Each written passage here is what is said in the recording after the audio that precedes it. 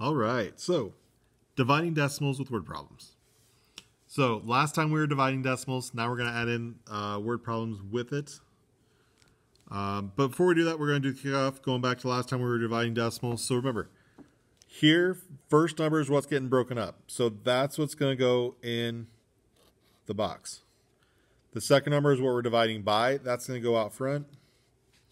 Now, with decimals, we want whole numbers, so we'd move this over one time. This gets moved over one time, so we're going to put it up top. So 5 can go into 2, so we go to the next one, 24. 5 can 4 times with 20. And we have 4. Bring the 3 down. So how many 5s go into 43? Well, 8 of them to get 40. Then we have 30. So since there's not another number here, we can bring a 0 down. And 5 can go in there 6 times, and we'd have our 30 to get 0. So 4.86 is what we'd end up in the end. So remember, with decimals, we're going to set it up just like we would with whole numbers. Move that decimal so that the divisor, the number out front, is going to be a whole number. However many times we move the decimal to the right, on the outside, in front here, we're going to move that on the inside. And then lastly, divide it out. Remember, we put our decimal just straight up, and that's where it's going to go in the number. But word problems. So, 5 people will equally split 6.8 acres of land. How much land will each person get? So, we start here with the 6.8 acres. That's what's getting broken up. So, what's getting broken up is going to go in the dividing box of 6.8. What we're breaking it up into is what goes outside. So, we're breaking it into 5 people. So, we'll put the 5 out front. So, whole number, so we can just divide right away. So 5 would go into 6 once. We'd bring the 8 down. It'd go in there 3 times, which if we put the decimal up there. So 15. We have 3, so there's no other number, so we can put a 0 there, and it'd be a 6. So we get our 30. So I end up with 1.36, and because it's a word problem, we need a label, so acres.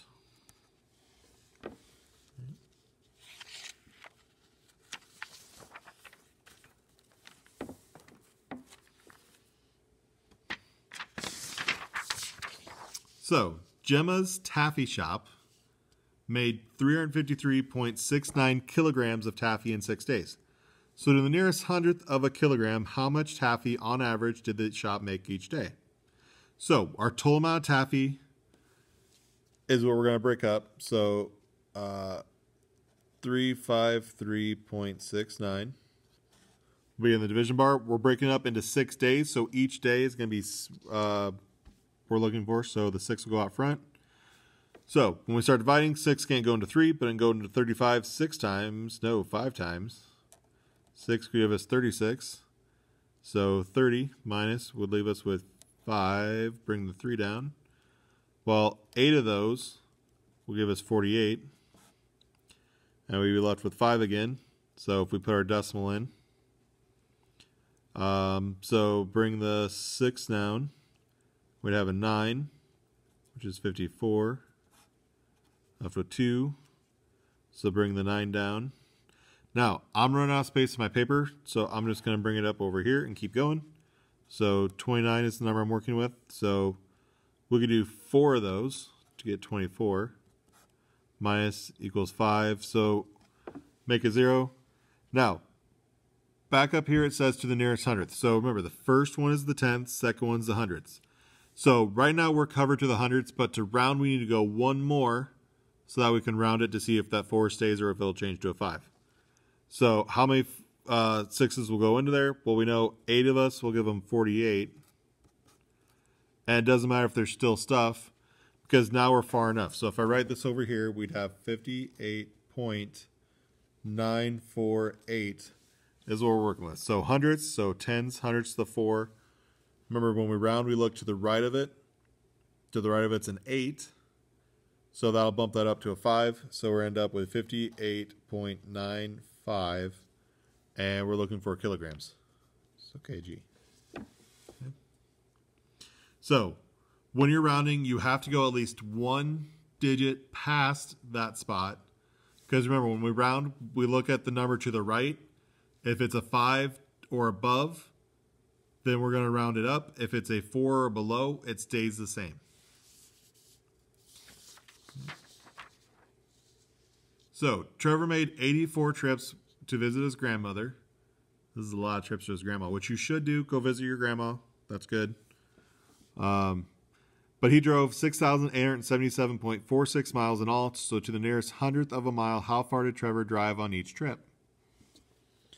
Well, again, we're going to start with our 6,877.46 in the box because that's the total amount of miles, and we're going to break that up by how many trips we have. So that 84 is what goes in front, so that's what we're breaking it up by.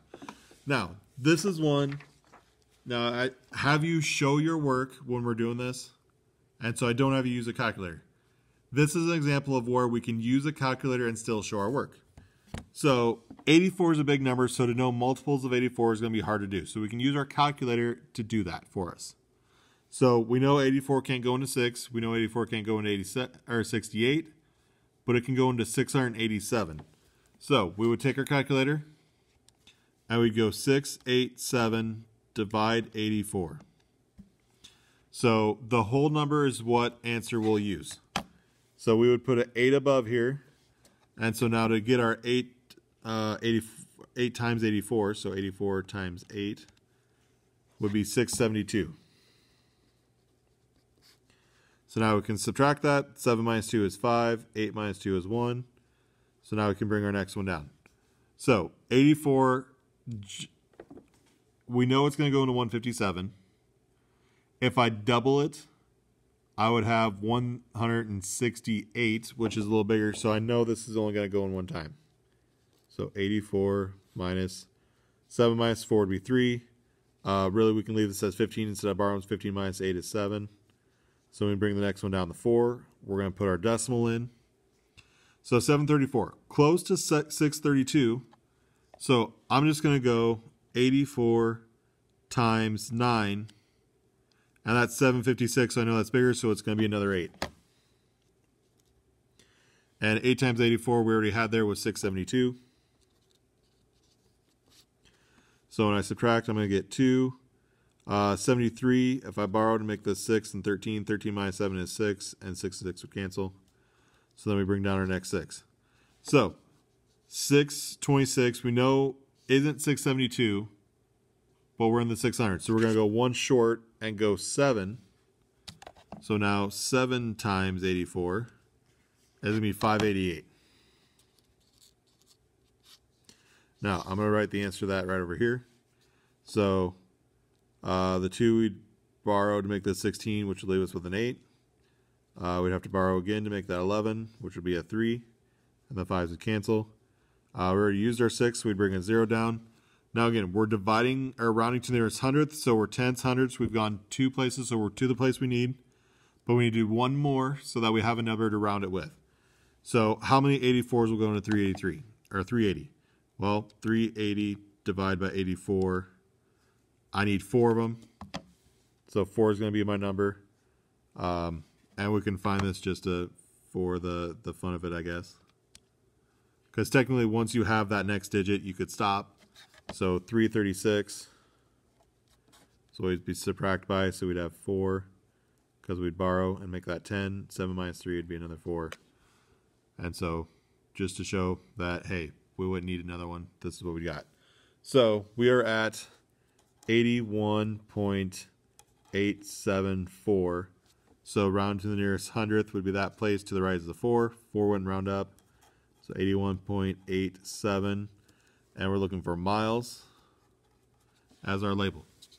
Okay. Last one. Henry built a tower of blocks that was 220.5 centimeters high. So he used 63 identical blocks to build the tower. What was the height of each block? Okay. So our total height is our 220.5. So that's what's getting broken up. That's what's going to go underneath the bar. How we're breaking it up by is we're using 63 blocks. We want to know each block, so we're going to divide by 63. That's what we're breaking it up by, is by 63s. So, again, I know 63 can't go into 2. I know it can't go to 22.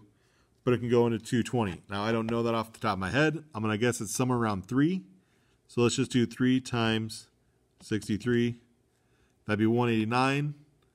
Another 63 is going to put us well into the 200s, which is going to be bigger than this one. So we're going to roll with that. So 3 there, which was 189. So when we subtract 10 minus 9 is 1. Borrow from the 1, make that 11, which would be a 3. We can bring the 5 down. We passed our decimal, so we're going to put it in. 315. Again, just top of my head, I know 6 times 5 would be 30. So 60 times 5 should be 300 something. And we have a 3 in here, so let's try the 5. So 5 times 3 would be 15. So 5 times 6 is 30, plus the 1 would be 31. Went up to 0, so 3.5. And our label is centimeters. So, again, still going to need to see the work, but that's where we can use the calculator to help us fill out the work. Because, again, I'm looking for the process right now, because you're probably going, well, if I'm using my calculator to find this stuff, why can't I just put it in and get the answer to begin with? Well, that's good, great, and grand. Again, right now I'm looking for the process of, can you do this without a calculator? After we get done with this test, you'll be able to use the calculator because you've shown me on the test that you can do it. But right now, because I'm looking for the process, I have to see that process, and you put it in the calculator isn't showing me the process. So that's why I'm doing it that way. Let me know if you have any questions. Otherwise, we'll talk to you later.